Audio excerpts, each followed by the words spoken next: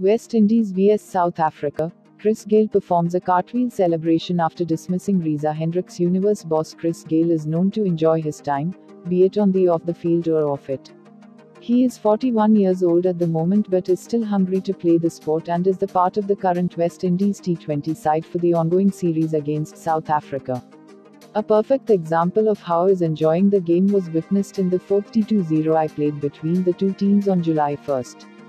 After being invited to bat first, the Caribbean side lost early wickets even as Gayle, batting at 3, also failed to make an impact.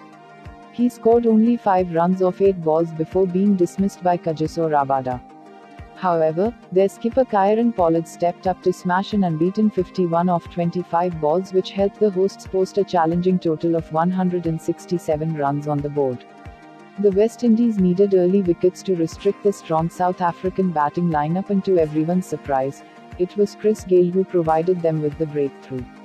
Pollard introduced him in the attack in the second over of the innings itself, and the off-spinner managed to send back the dangerous Reeza Hendricks to the pavilion off his very first ball.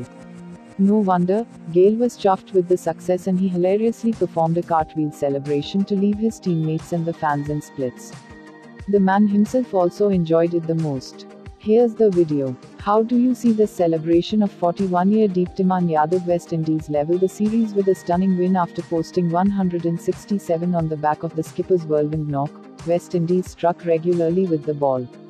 Riding on the early wicket pick by Chris Gayle, they managed to put the pressure on the opposition. Quinton de Kock kept on playing his shots from the other end, scoring 60 off just 43 balls, but he barely got any support. Apart from him, only 3 South Africa batsmen reached the double figures, and that too with not the expected strike rate. Wayne Bravo was the star with the ball for the home side as he returned with the figures of 419, while Pollard also did well in his 4 overs, conceding only 24 runs and picking up Rassie van der Dussen's wicket. With this 21-run win, the West Indies managed to level the series, and looking at the mood Chris Gayle is in, one can expect the storm to hit in the decider. Please save the trees and nature. Please subscribe to our channel. Thank you.